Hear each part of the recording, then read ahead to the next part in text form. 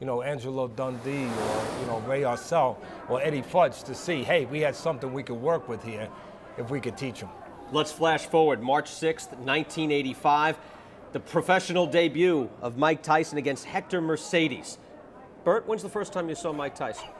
Well, I did not see this fight, but Bill Caton, his co-manager at the time, would be sending out film clips on DVD every 8 seconds. So I plug it in, and I'm watching this kid with a butcher block body just beating the bejabbers out of people in a wham bam thank you ma'am fashion.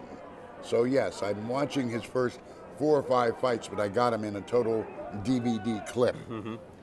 Teddy, how much was natural with Tyson? How much was he taught? Because we can see here already his punches are crisp, short, tight. How much was natural? How much was taught in Catskill? Brian, that's a great question, because the story I just told when I saw him the first time and he got the bloody nose, I remember I thought back afterwards and I said, gee, 2-3 years went by, he never got another bloody nose. So he wasn't a natural. If he was a natural, he never would have got a bloody nose. Mm-hmm. He wouldn't have got hit with those punches. I remember all the people. Even Robert Redford bled. Yeah, but we're talking about a fighter here.